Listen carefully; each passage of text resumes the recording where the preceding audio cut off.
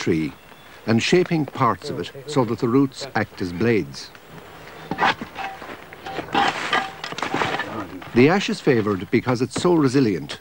For the same reason, it makes the best swingle tree. It has a marvellous springy quality.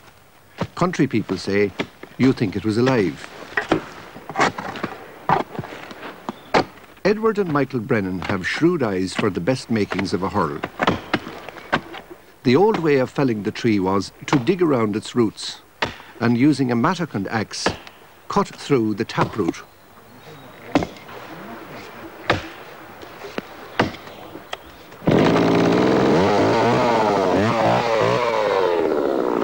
Today, the chainsaw is used as its tip cuts down at an angle into the roots. This is not possible with a handsaw.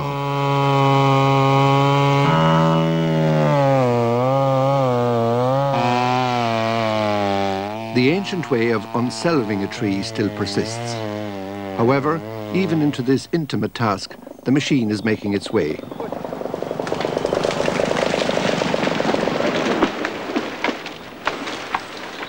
That's not too bad now. Clean enough. No, that's a good stick.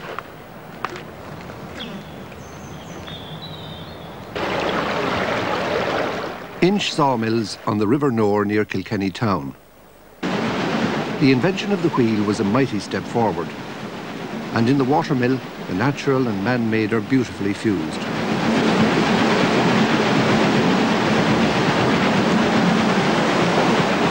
At the end of this power sequence is a modern wheel, the circular saw.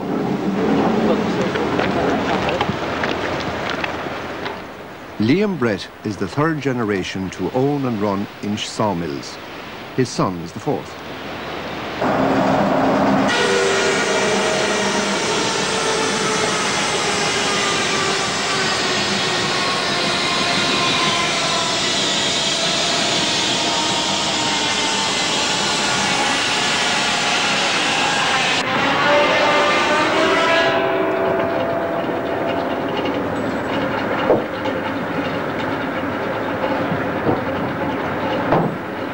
Once upon a time, a traveller in Wales was amazed because he saw hardly any ash or willow trees, and this was before the days when the woods were felled for pit props. He inquired and was told that the ash and the willow had been devoured by the passion for bandy, the Welsh form of hurling. Ash is scarce in Ireland because it burns so readily and so cleanly, and because the Forestry Department do not include it in their scheme of things. This scarcity is among the reasons for the high cost of Hurleys. So is the amount of patient labour the craft demands.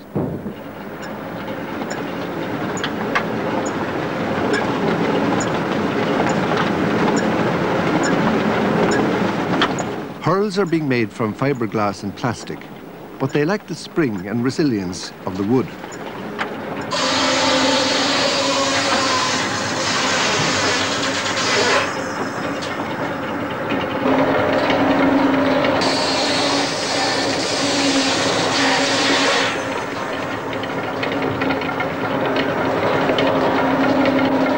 Makers are few, and most, like the Brennans in Kilkenny, live in areas where the game is strong.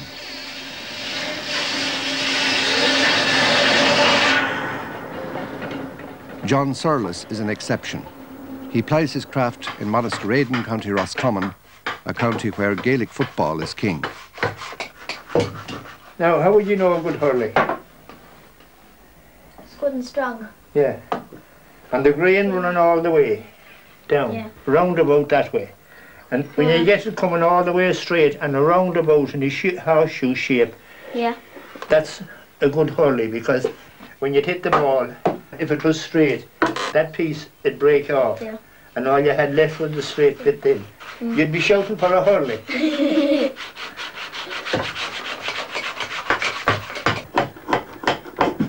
And you cut it in the fall of the year, from October till March, and the sap is in the centre of the din, and down in the root, and it won't take so long to season. If you cut it in summertime, it'll be all sap and soft.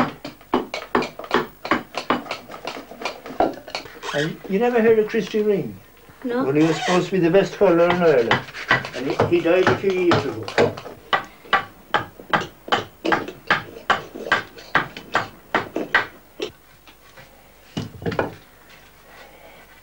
Now boys, I think it's all right. We'll finish it on the grey mare.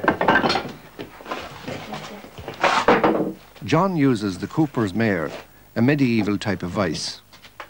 He uses too the spoke shave, another instrument long known to those who shave things with loving sensitivity.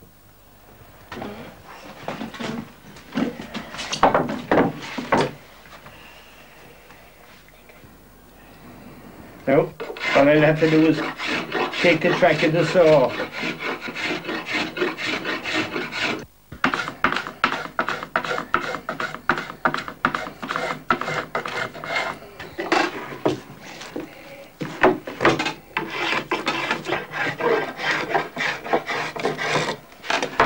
All right.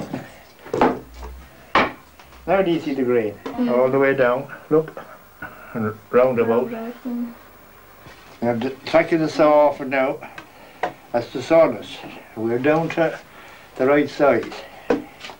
What's that sandpaper there for, Grandad? The sandpaper? Yeah. Well, it gives a grip. When I leaned up, press down on that, the sandpaper gives it a rough grip. Yeah. And if I didn't have sandpaper on it, I'd have to do this with the saw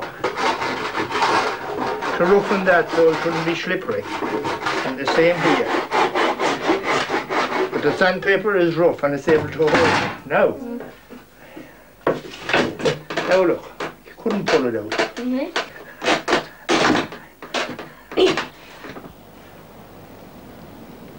The Butler Castle overlooks the River Nore.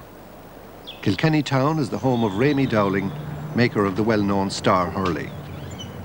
He gets his ash trees planked by Liam Brett.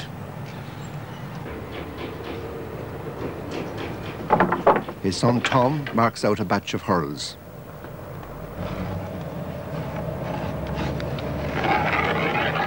They're made in 6 different sizes, from the 28-inch junior hurl for 7- and 8-year-olds up to the 38-inch senior hurl. A map of the distribution of hurling would show a remarkable fact. It's played almost entirely in the more fertile parts of the country, and few parts are more fertile than Kilkenny, and it's the only county where hurling predominates almost to the exclusion of Gaelic football.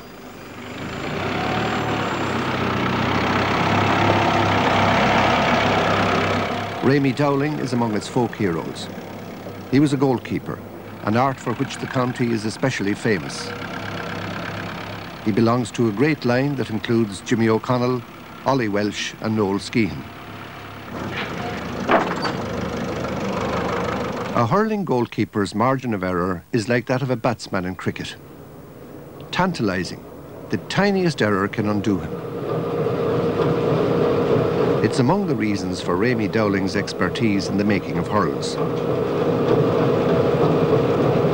A keeper uses 2 kinds of hurls, one for general play and another for taking a free stroke. The difference between the former and the latter is almost as great as that between the modern hurl and the ancient come on.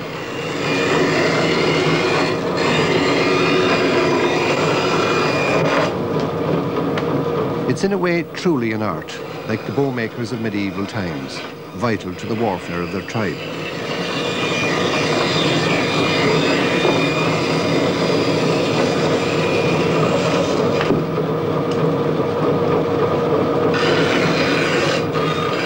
Shaping the hurl on the bandsaw is called sliding.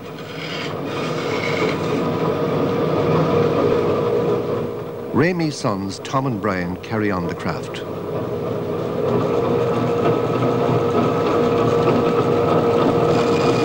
Rémy's wife, Breda, is the daughter of the late Tom Neary, the hurl maker, who started making hurls in 1921.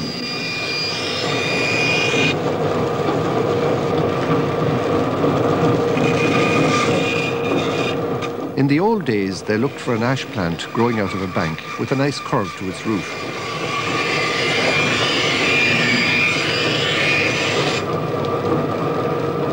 Rémy also made hurls from white elm. but the handle had to be insulated, as one got a sting when one walloped the ball. Willow is also used.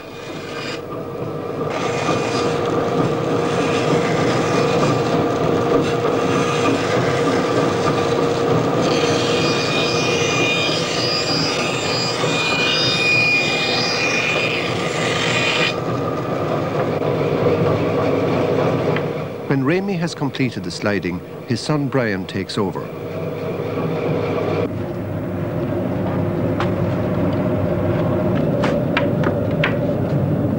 This is the same job that John Surlis was doing on the Cooper's mare, except Brian uses a bench stop. The tools are similar.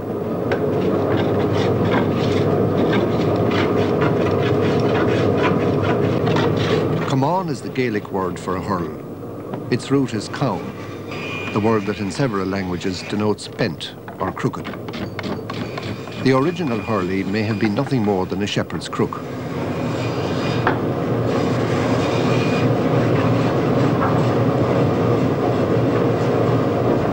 Today's hurl is the product of generations of experience and experimentation. And the experimentation goes on.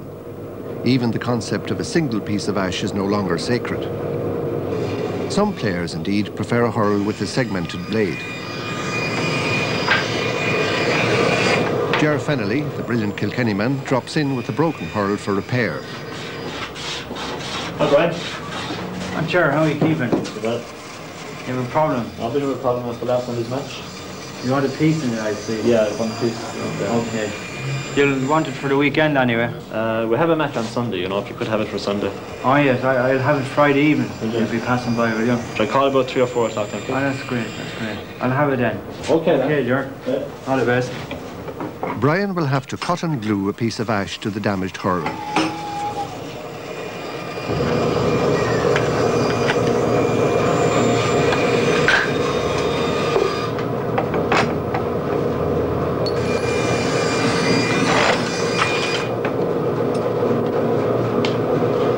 Hurling has about it a mystique that Gaelic football cannot match. One of the reasons is that it's the more skillful game, and part of the reason is that it's ancient.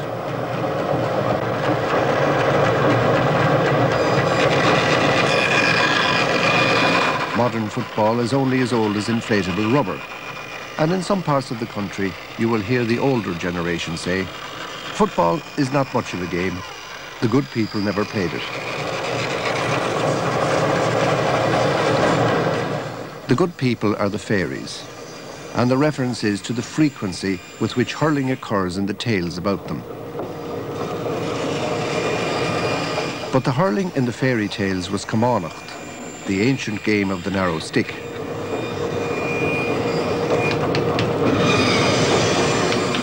As distinct from the hurl, it had no boss or blade. It's often referred to as winter hurling, the other form, summer hurling. Summer hurling was like cricket, in that it was closely associated with the big house. Landlords kept teams of hurlers, just as their counterparts across the Irish Sea kept teams of cricket players. This inter-house rivalry was intense, and it was common in 18th century newspapers to see advertisements for hurling matches. The Act of Union and the decline of the big house brought this kind of competition to an end, and organised hurling languished until the coming of the GAA.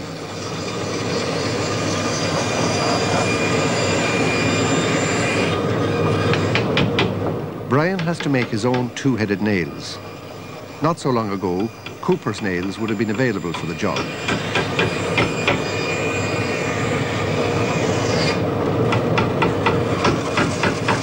The hurling heartlands of today are almost all territories where once the summer game and the big house flourished. And all but one of these heartlands are in the southern half of the country. The exception is North Antrim, a reminder that the narrow sea between there and Scotland is less a boundary than a roadway. The foundation of the Gaelic Athletic Association had a curious sequel. The older form of the game soon disappeared. It is sometimes said that the GAA gave official recognition to the newer form, but perhaps it had no choice.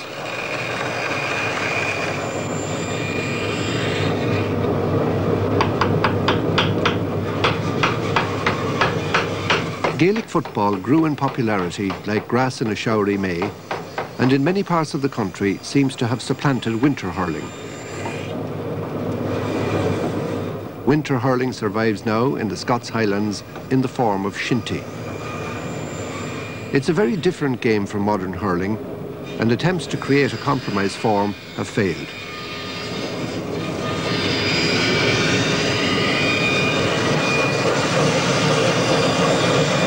Owen Roe O'Sullivan, the celebrated Gaelic poet of the 18th century, wrote a poem about the ideal spade. And a man will cherish his spade or his hayfork or his slan as he would a hurl or a musical instrument, because, as we would say, it suits him. It makes his work easier. And in the same way, some men are loath to discard a damaged hurl. It may have a special feel which they fear they can never recapture, or they may believe that it is their lucky hurl. And thus they will get the hurl repaired, even though this breaches the sacred tradition that a hurl must be a single piece.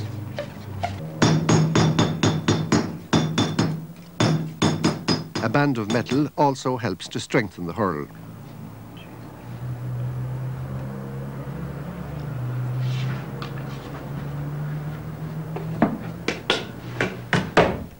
Brian Cody is another of today's young lions. He's Kilkenny's captain. His team are about to play Cork in the All-Ireland final. The prize is hurling's holy grail.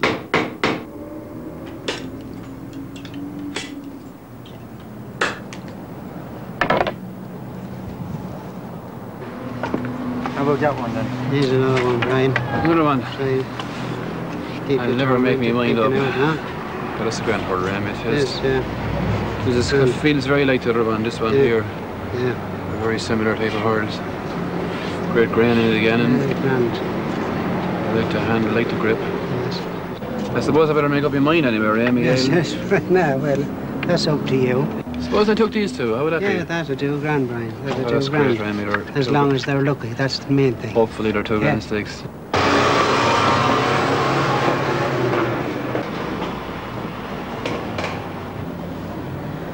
The firm of O'Neill's in the heart of Dublin has been renowned for the making of Sliothars, the Gaelic word for the hurling ball, for a very long time.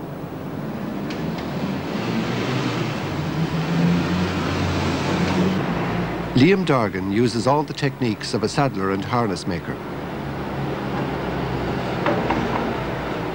The thread he prepares for sewing has a needle on each end and must be rolled and waxed to make it waterproof.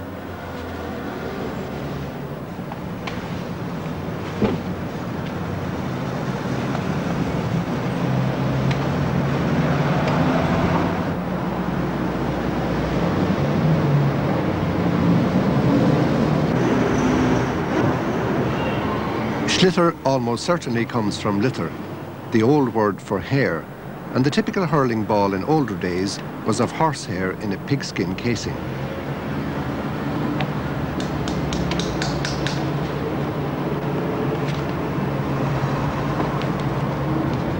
Not long ago, Sliothars were the colour of natural leather, brown. White leather, a new introduction, makes the Sliothar easier to see, particularly when practicing at dusk.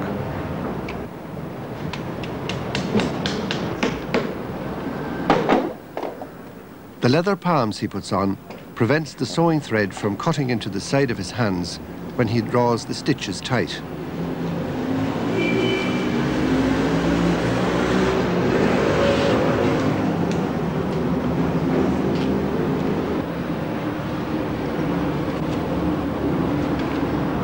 The modern ball is the subject of continuous experiment.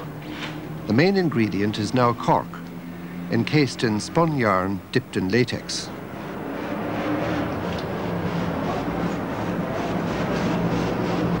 The modern ball is more streamlined too, and its greater carry is changing the tactical shape of the game.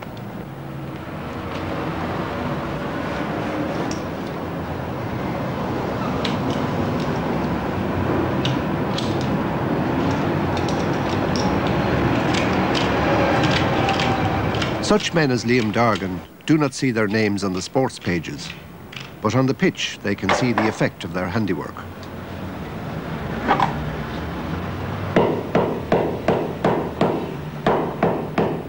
Hammering the ball rounds the joints and sets the stitches.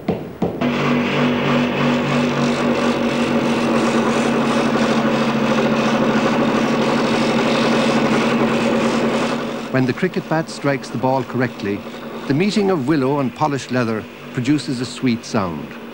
So too does the wedding of ash and sliothar.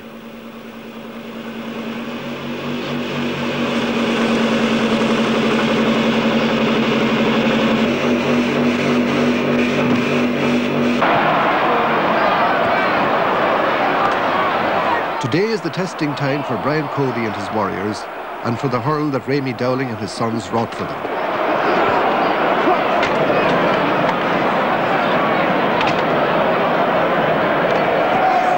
Kilkenny meet Cork in Dublin's Croke Park for the All-Ireland hurling final.